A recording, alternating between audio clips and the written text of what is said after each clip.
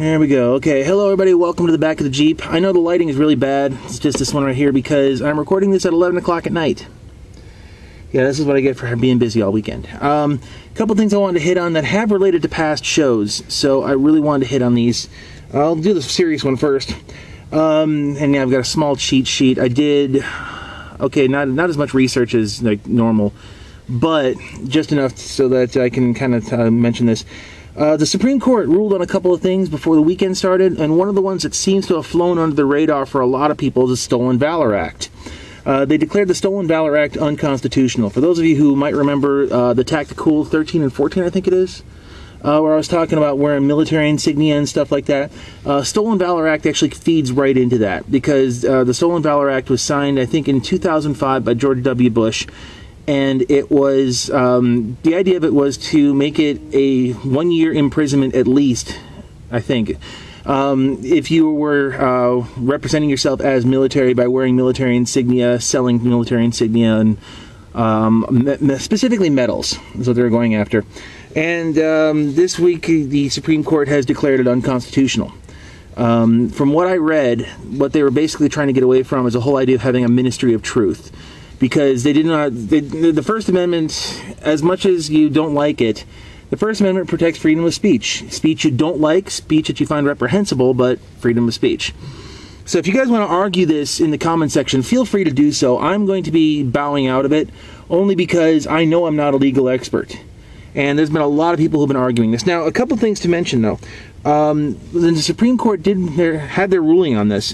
One thing they pointed out was that they basically opened the door for Congress to tighten up the wording a little bit, because that was the problem with the Stolen Valor Act, is that the wording was a little bit too broad for the Supreme Court. So this is not dead. The whole concept isn't dead in the water here. They've invited Congress, no, please try again, make it a little tighter, make it more specific, and they'd be probably happy with that. The other thing they pointed out was that there are a lot of laws on the books already that cover stuff in the Stolen Valor Act. On a very, very, very casual Google search. Very casual. Title 32, the National Defense, Part 507, covers everything. So how does this relate to paintball? This is really the whole point of this.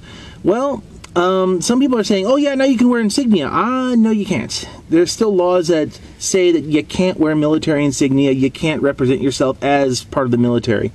So if you're going to go out there in ACU or any type of official looking uniform, stay away from the official stuff. Don't wear rank, don't wear U.S. Army or U.S. Marines or U.S. whatever name tape unless you happen to be in the service, and even then I'd talk to your CO first, honestly.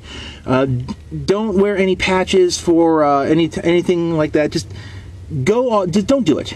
It's just a bad idea. It's playing with fire. Very, very bad idea. Just stay away from that. Just because Stolen Valor Act has been declared unconstitutional does not mean that you're not going to get your ass kicked by somebody who's going to be taking offense that you're wearing a unit patch from a unit that he was in and you were not. That's what that's all I'm saying on this. Okay, we got the serious stuff out of the way. Let's do some fun stuff here. And this is also, I was going to do an entire thing for this, but not really in the mood to. You guys know I'm a Mountain Dew fiend. Of course, this isn't really helping. I have here a bottle of the New Dew. And a bug. This is Mountain Dew Dark Berry. Right over here. So I figured I would share this with you guys. Because I would do like, I was thinking about doing an entire video of back here, but not really what I wanted the channel to be. But since you guys know I'm a Dew fiend, it's got a really, you know, it kind of smells like, you know, bubble gum. Berry bubble gum. And that doesn't bode very well for me. But this is the Dark Berry Mountain Dew.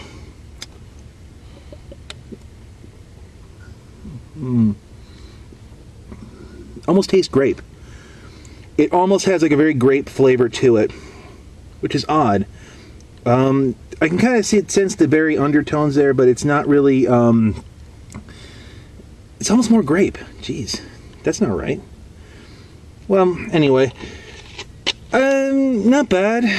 Not bad at all, but honestly, it's, I mean, I'll finish the bottle. But yeah, give me the original Dew any day. Not the greatest. Alright, so there you guys go. So a couple of things to update. There will be more shows coming up this week. If you got a request for a show, comment down below. Let me know what you guys want to see. I've got some other stuff that I can do. Still doing stuff for Behind the Bunker. That'll be Monday night, 8 p.m. Eastern Standard Time.